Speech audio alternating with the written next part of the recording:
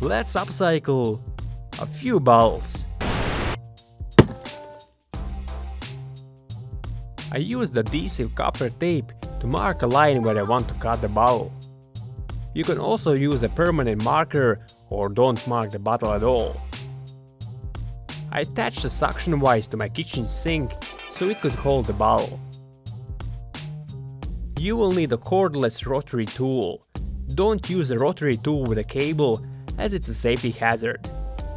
I used Dremel's diamond wheel with an easy lock mandrel.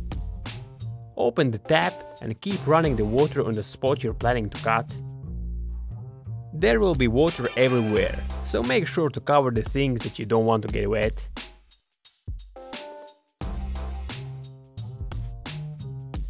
When the bottle was cut in half, it had to be sanded. I like to use silicon carbide powder. You just mix it with water and use a piece of glass as a sandpaper, or you can use a sandpaper if you prefer. There are many things you can do with a bottle cut in half. In this bottle, I planted the wheatgrass.